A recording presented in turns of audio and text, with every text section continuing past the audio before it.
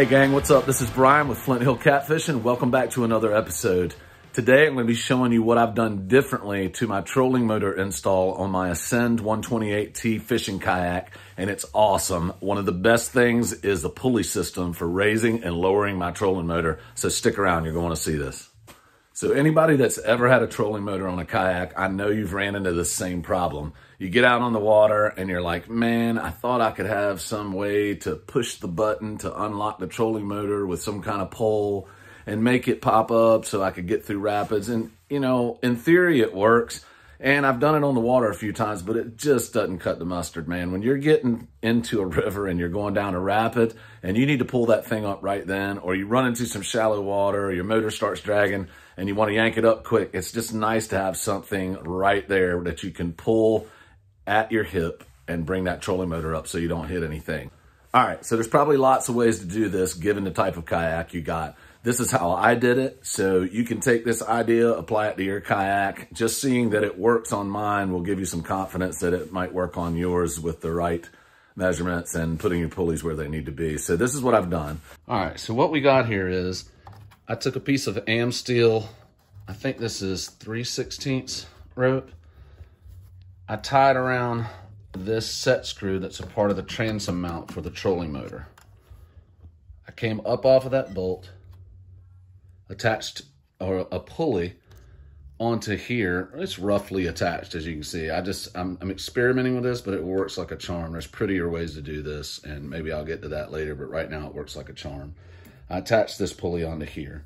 So from the bolt up, giving me the mechanical advantage going through the pulley, down the pulley, or out of that pulley rather, down into this pulley that I attached off the side of my kayak.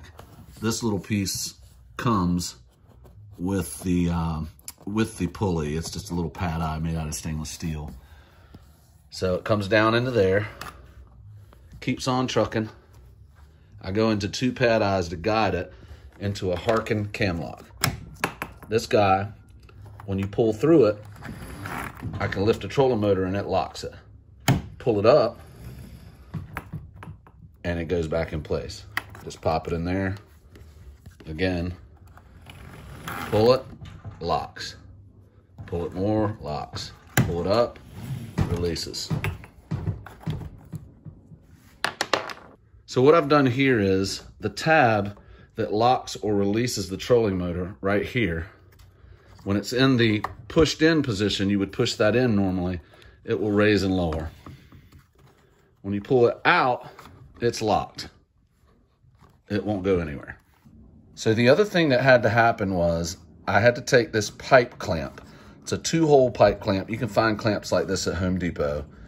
And I bent it with a hammer and a vise to make it mold to this tab here. When you push this tab in, it releases this to move freely. When you pull it out, it locks and will not move. What I did was I glued this with Gorilla Glue, the expanding type. You can see it coming out there. That sands off too if you want to make it pretty.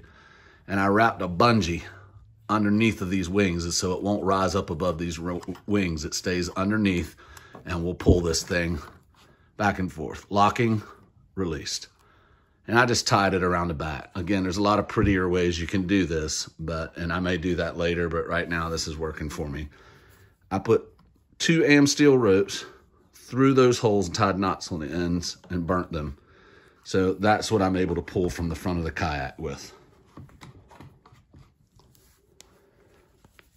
Right here, I just made a series of knots so they came off together evenly into a single strand right here.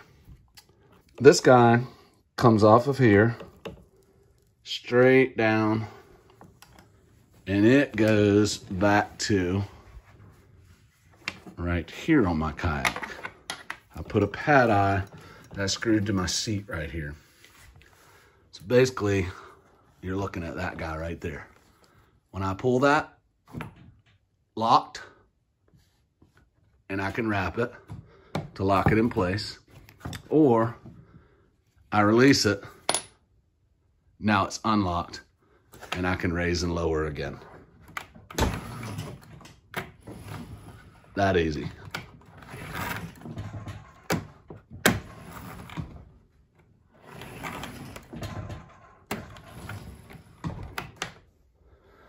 So another thing I've done, gang, is I got a 3-blade prop by KIPIWA. I'll put a link in the description.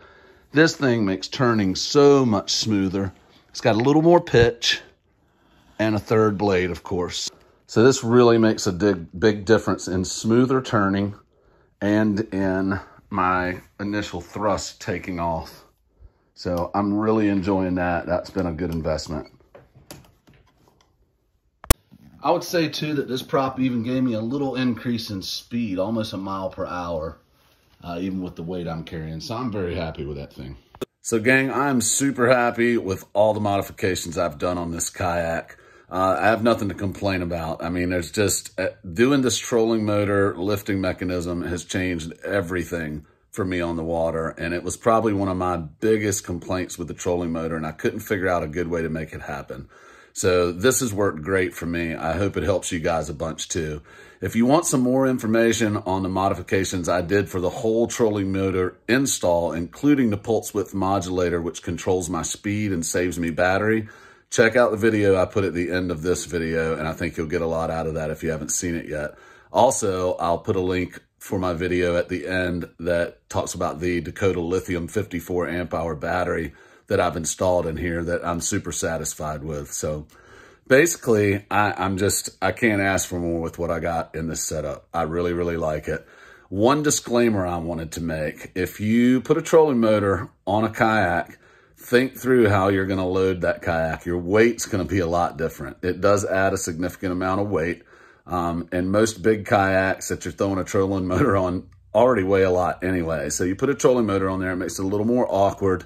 There are ways to remove it. I won't get into that right now, but it's just something to think through before you actually put one on the kayak, is how you're going to move it. I have a trailer that makes it a lot easier. I don't know if I could do it very easy without it. Thanks for joining for this episode, gang. This is Brian, Flint Hill Catfishing. Don't forget to like, subscribe, and share, and click that bell notifications icon if you want to receive updates when I upload a video. I'll catch you on the next one, guys. Peace.